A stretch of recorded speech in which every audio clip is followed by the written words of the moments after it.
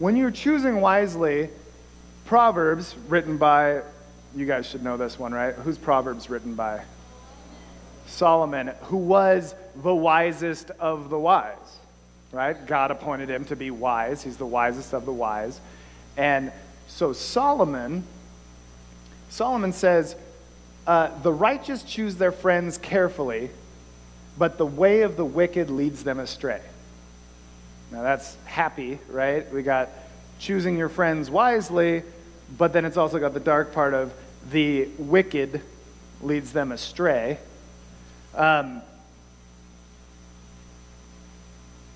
We can't choose our family.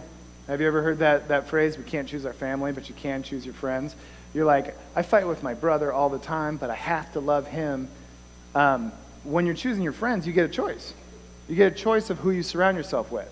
All right? Are they going to lift you up? Are they going to bring you down? Choosing wisely is a good way to lift yourself up. Walk with the wise and become wise. Associate with fools. Get in trouble. Some of you guys know this more than others. But you kind of take on the personality traits of your group. So, for instance, if you run with a crowd that, well, you know what, we're going to get into this in a later slide, and I don't want to get too dark too soon, all right? And the last one, 1 Corinthians says, bad company. This is not from the book of Proverbs, but it's Corinthians. If you guys have taken my class before, you know Paul is like my favorite author. But 1 Corinthians says, bad company corrupts good character, all right? So a few drops of oil in a reservoir can contaminate a whole water supply. You guys ever heard that before? You can take a whole water supply, say of like a Navy ship, right? They're on the water, they're on the salt water, and they have a whole water supply that's in a filtration system that's supposed to keep them hydrated and all the people that are on the ship. Well, if you were to spill like a quart of oil, like a bottle of oil, into that ship's water system, then all the water in that system, all that it goes through, is contaminated. Okay? And we'll have an example of that later. You're saying to me right now, but Mr. Nelson, you're making it sound like, you know, I should not have friends because they can be bad. And I don't want to say that because it is good to have friends, right? It's good for friends. Here's me and some of my friends. That's me. I'm the handsome one. All right? We're very happy at that point in time. Mr. Olson's always talking about his sports stories, so I had to throw something in there to be like, hey, I did stuff too, right? It's good to have friends. What does a friend do for you? Well, a friend, I got my cards mixed up, hold on. A friend is somebody that should lift you up, right? A friend is always loyal, and a brother is born to help in a time of need.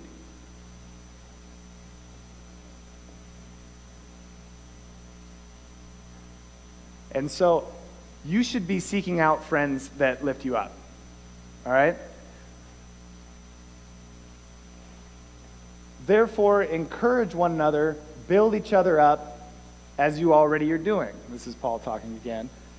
And it's more about building each other up, surrounding yourself with people that are going to make you feel better about who you are. And then you guys probably have heard this one. This one in our weight room, or it's in our NPR. Wrestlers know this one. They're not with us. Are they back yet? No, they're not here. As iron sharpens iron, so one friend sharpens another. Do you know what that means? Right? Iron, like they used to make weapons out of iron, and the only thing that could get the iron sharp again was to rub it against other iron. And it was a rough, gritty process of rubbing iron against other iron, making the edges to bend straight. I know that's a weird word, bend straight.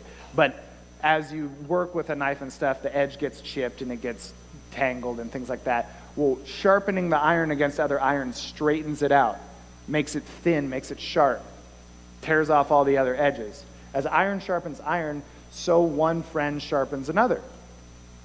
All right? I had an activity, but I'm going to move it to the end. Mitchell? Is Mitchell here? Waibenga. You know in the student council room, the sticks that we were using to lift up? The sticks we were using to lift up? When we did the activity in the room. You don't remember that? Does anybody, you remember, Allie? Will you go grab that? They're in the student council room. All right. We'll get back to that. Okay.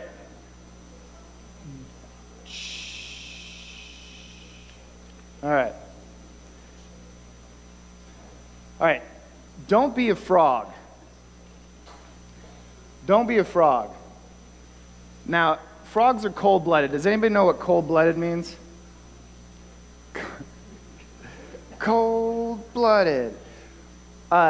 It doesn't mean just you're really like tough and you stare danger down in the face and don't blink. A cold-blooded animal adjusts their body temperature to fit their environment, right?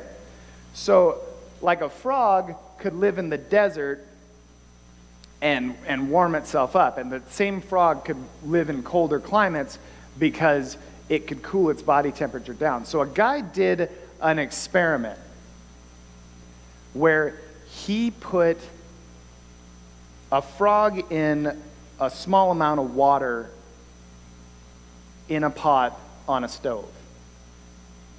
I saw faces go, oh, right? And he turned the temperature on low. And he started to heat the water up. Now, what is a frog good at? What is a frog good at? Jumping, right? So could the frog get out if the frog wanted to get out? Yes, okay? Now, they started to turn the temperature up gradually. Now, the frog could jump out, but the frog found it just more relaxing to change and adapt its body temperature with the boiling water, or with the water as it got warm. It wasn't boiling yet. Sorry. Frog soup. The man continued to turn the water temperature up as he went, and the frog continued to adjust. Well, it had already gone this far, so it's just going to keep adjusting. Now, it kept going. The water got hotter. The frog's body temperature got hotter, so it made it balanced with the water, and the frog was comfortable.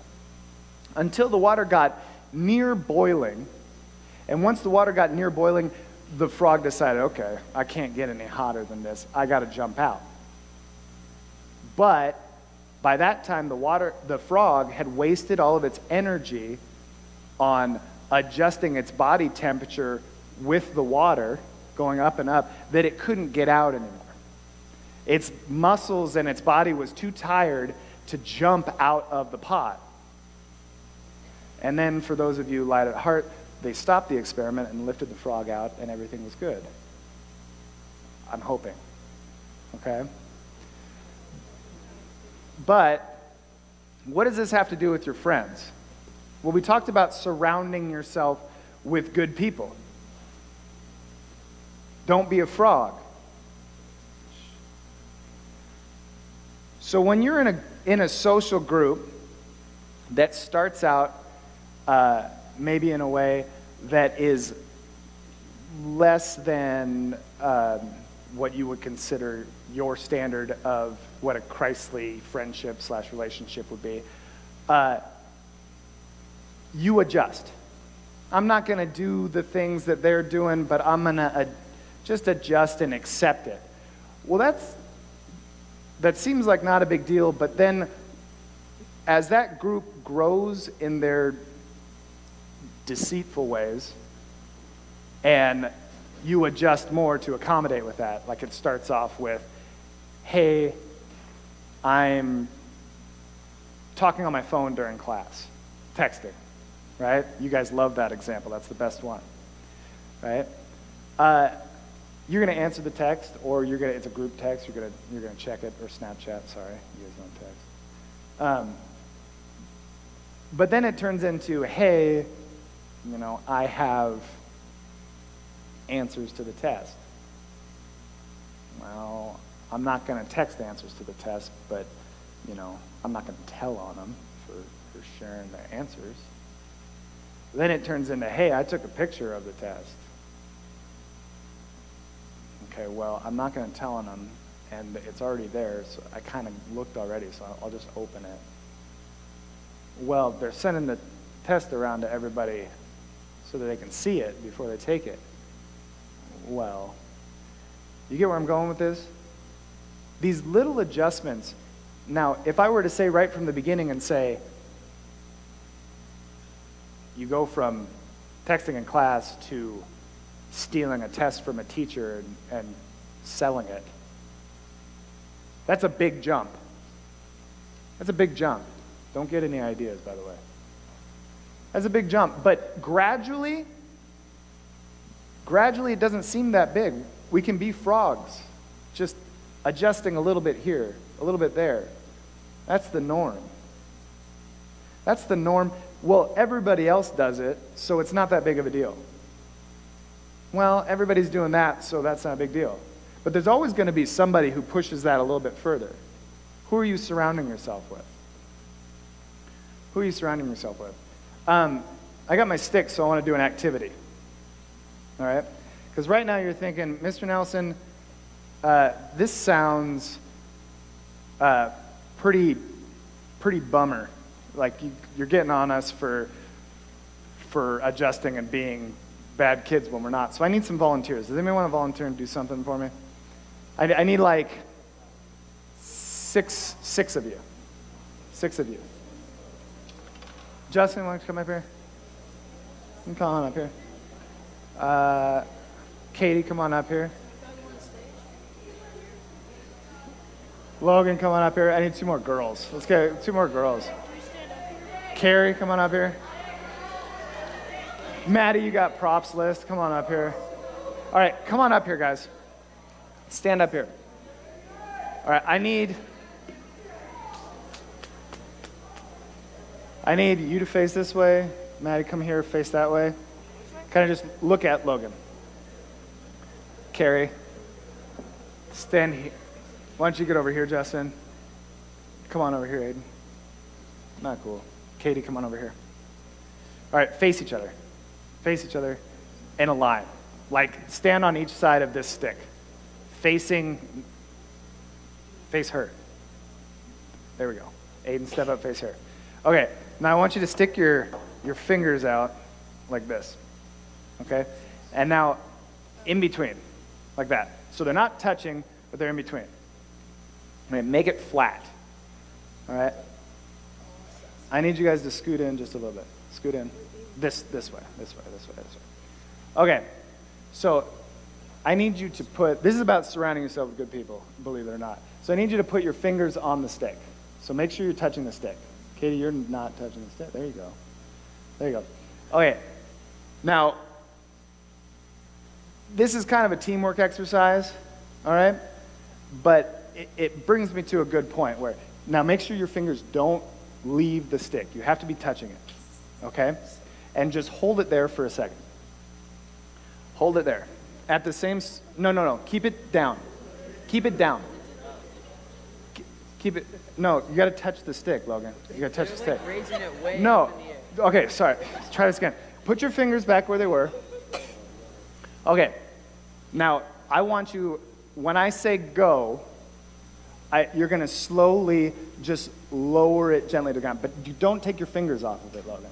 They were raising it up. Don't take your fingers. So slowly, Aiden, you got to keep your fingers on it. But slowly lower it to the ground. Ready, go. Okay, ready, go. Go. Will you guys lower it to the ground, please?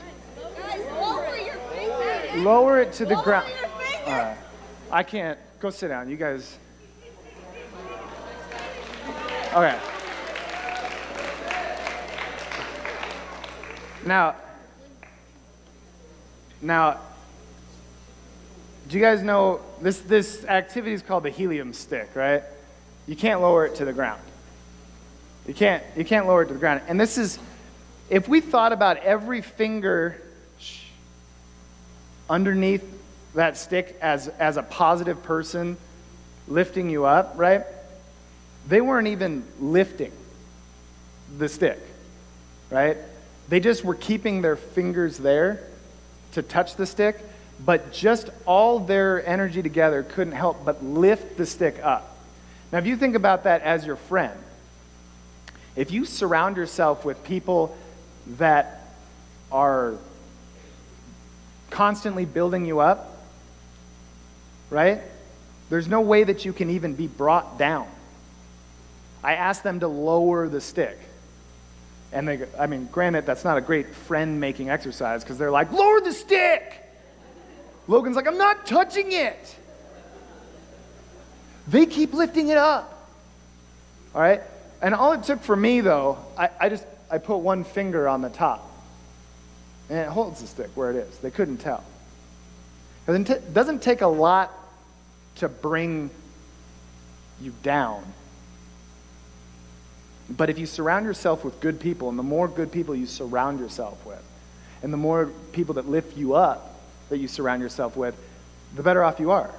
Nothing can bring you down if you have good people lifting you up, even bad times, right? So there's this great thing that Paul says, says, make my joy complete by being of the same mind, maintaining the same love, united in spirit, intent on one purpose. Do nothing from selfishness or empty conceit, but with humility of mind, regard one another as more important than yourselves. Do not merely look out for your own personal interests, but also for the interests of others. By the way, when we were going to do that activity, that's my kids. That was my kids. Aw, thank you. Okay. So so my wife made this picture, and it's so good because I left this out of the PowerPoint because I knew I had it on this picture. Two are better than one because they have good return for their labor. For if either of them falls, one will lift up his companion. Right? Two are better than one. It's math. Kuiper, is two more than one? Okay, we'll get a real math teacher in here to talk about it sometime. But anyways, now you say to me, but Mr. Nelson,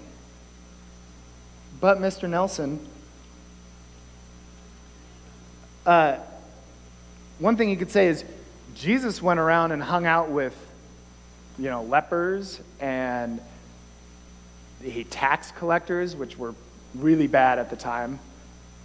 I don't really have anything against tax collectors right now, but they were considered scum, right? And Jesus did do this. But he also surrounded himself with people of like mind, after the same goals, that were not selfish, that were there to lift him up. And he was there to lift them up. Now, you could say, but Mr. Nelson, we're not going to find friends that we get along with all the time. We're not going to find like-minded friends all the time. That's hard. And it is. It is super hard. You don't want to have to walk on eggshells around your friend. How many people have you fight with their best friend? How many people fight? That's good. Shh. Hands down. It's okay to fight with your friends, not probably physically. That might, although if you're like boxing friends or something like that. But it's okay to have arguments with your friends. All right? We're only human. We make mistakes. Well, if people are choosing friends, some of you may be thinking, maybe not out loud. Maybe not out loud, but if we're choosing friends, I'm probably not going to get chosen. Maybe that's running through your mind. Maybe I'm not the best friend. Maybe I don't deserve the best friend, right? We make mistakes, Mr. Nelson. I don't want people to think that they shouldn't surround themselves with me. My friends don't lift me up all the time. Does that mean that they shouldn't be my friends? Well, no. No, that's not what it means. We're going to talk about that in just a second. And then you say, you make it sound like a kid's movie, Mr. Nelson, like everybody gets along. Oh, ho hum. And Tigger's like, it's okay, right? Right? Shh. Guys, girls. It's not. It's not. In my experiences, sometimes it's more like this. All right? Which is still like a kid's show, kind of, but not, okay? It's a cartoon. But friends, they make you mad sometimes. You know, in Proverbs it says your job as a friend is not to walk on eggshells. It's not to be nice all the time. Right? Sometimes your friends say things that hurt. But Solomon says, you can trust what your friend says even when it hurts, but your enemies want to hurt you even when they act nice. I don't really need to explain that. I think you guys can know. You guys have had somebody be nice to your face and say something mean behind your back. But it takes a real friend to say something that maybe you're not going to take well to your face, and as long as it's something that helps you grow.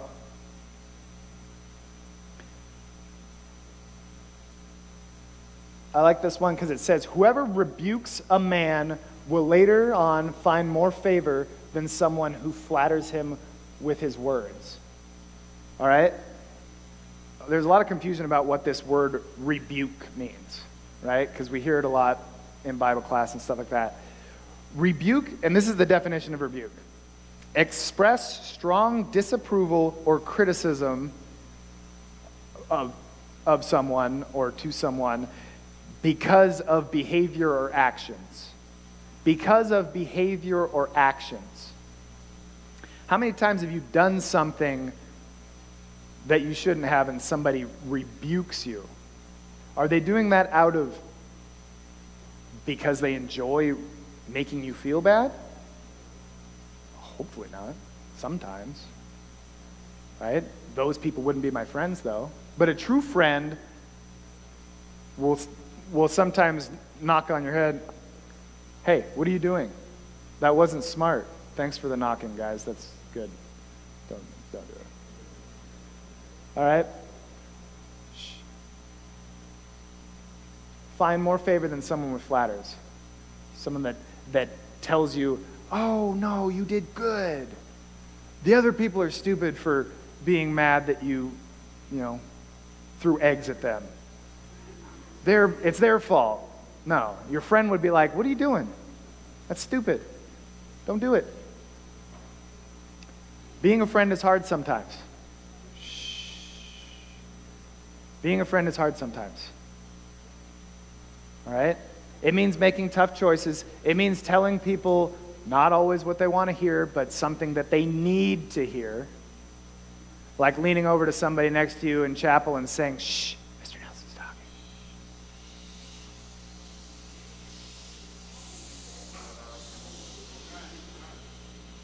I brought that on myself.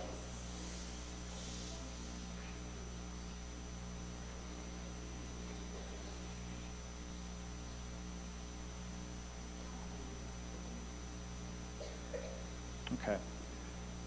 So,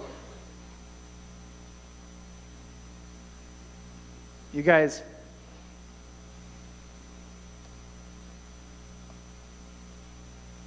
this part of the verse that we read already.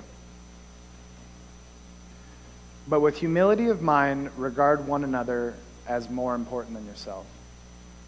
After all this is kind of what I want you to take away. All right? So listen, if you've zoned out this time, that's fine. But listen now. Okay? A good friend regards you as more important than themselves. And if you're thinking, okay, now I need to go evaluate who are my friends and who are not my friends and things like that, think about this. When you're looking for friends, a good friend doesn't ask, man, how can I find better friends? That's not the question you need to be asking right now. It's not, how can I find better friends? Or, how can my friends be better? What you need to be asking right now is, how can I be a better friend? Because good friends attract good friends. Bad friends are stuck with the leftovers. Okay? How can I be a better friend to my friends that I have now? How can I lift them up? And remember this, loneliness has nothing to do with how many people you have around you. Okay? Loneliness has nothing to do with how many friends you have around you. Because you can have as many friends in the world as you need in the world and still be lonely if you don't have a good friend that is willing to put you above them. Lift you up, not bring you down. So please, think about that this week. You don't need to go around telling people that you don't want to be friends anymore. That's not what it's about. All right? But be a better friend. If we all are better friends, I mean, there's no limit. There's no limit. You can have as many friends. You can have as many friends as there are in this picture. Yeah, that's you guys. Shh. So what we're going to do right now, we're going to pray. Shh. We're going to pray. Then you're going to go back to clubs. Art clubs, stick around. And I think also intramural club, if you could help, we need to stack all these black chairs. So I'd appreciate that. Thank you. Let's pray, and you guys will be dismissed.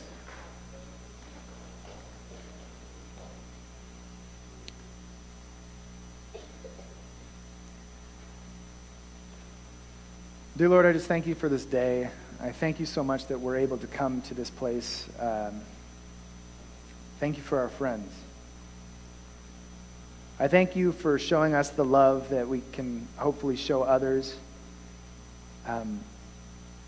I just pray that we glean information, we gather information from this chapel and from our teachers and from our friends this week, and that we lift each other up and make wise decisions on who we surround ourselves with. I pray that as we head into the spring and the end of the school year, things like that, we build our relationships and form strong bonds so that we can have a great next year junior high, next year in high school, and a great summer, and a great end of the year. Just lifting each other up, being with each other in Christ, where two or more gather in his name, there he is with them. So a great way for us to show our love for you is to show love for one another. Be with us in everything that we do. In your awesome name, amen. All right, guys.